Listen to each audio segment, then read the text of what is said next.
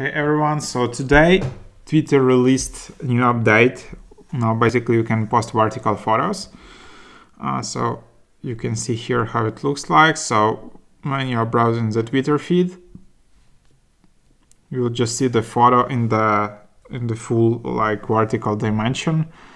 Probably because maybe you know this bug on Twitter where the photos are just cropped in a weird way. So maybe that's why. So let's just try it out. So I just want to post this photo, and so I just took a vertical photo,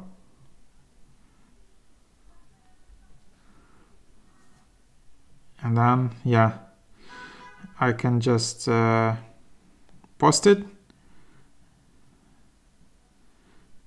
and let's see what happens.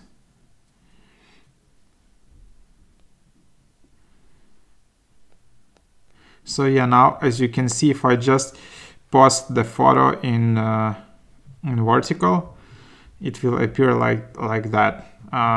So that's basically the idea, that your vertical photos will be posted like that. So just so you know, it's a new update and it should be available today. Hope that was helpful. Thanks for watching, like and subscribe.